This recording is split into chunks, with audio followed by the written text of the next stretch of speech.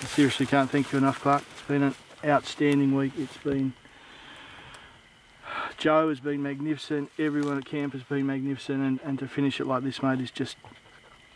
I'm over the moon. It's incredible. These, you know, people who say you've got to go deer hunting and get a double 6 or a big double 5, mate.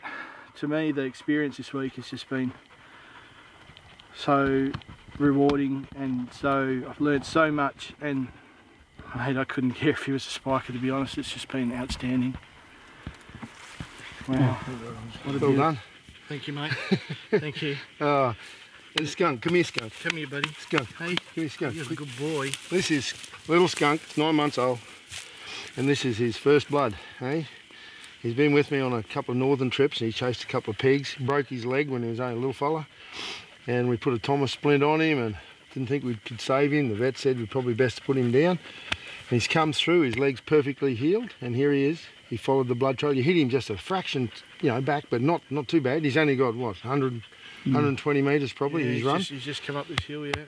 But in the right on dark, and this little fella just went straight on the blood trail and found him and just waited at him. Skunker, good boy, mate. Hunt him up, ski, hunt him up, ski. Good stag, mid-range stag. Let's see what age he is. I thought 7, but I think he might be a bit older than that. Feel the teeth there. Look down. Well done. If he isn't 10, he'll be 9. Well done. Awesome. What a cracker. Thanks again, mate. Thank you. Oh, you made and your it crew all are outstanding. Just outstanding, mate. Yeah. Good boy, Skunk. Good boy, Skunk. He's blooded. You're a good boy. Good boy. Yeah, you're a good boy. Yeah. Cracker. Now let's get him in the back of the Yamaha, and we'll take him home so you can gloat to the other boys. Hey?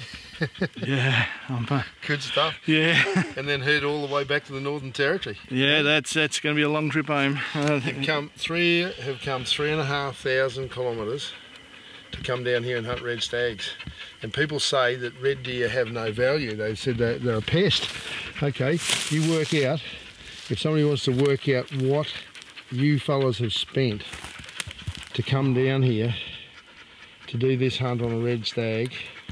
Oh look, it's what you put into the economy, you know, what you put into the local economy with everything, you know, staying over. You're going to be doing a tourist bit for a couple of days now. Yeah, we're going to Fraser. Fuel and camper trailers, you know, $50,000 camper trailers and whatever to come down and hunt red deer. These things are a magnificent asset. I've got to tell you, mate, it's been worth every cent. Thank you. And seriously, even without this, the end of our trip is today. Without this, mate, it was worth every cent. The experience, the people, the whole atmosphere was more than we could have hoped for when we booked to come.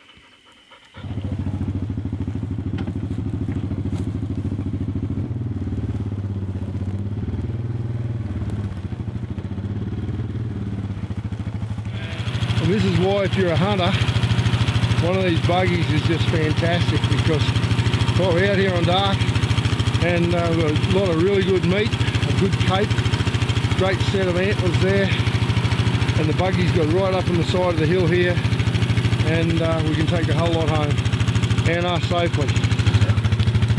And you can come too, Skunk.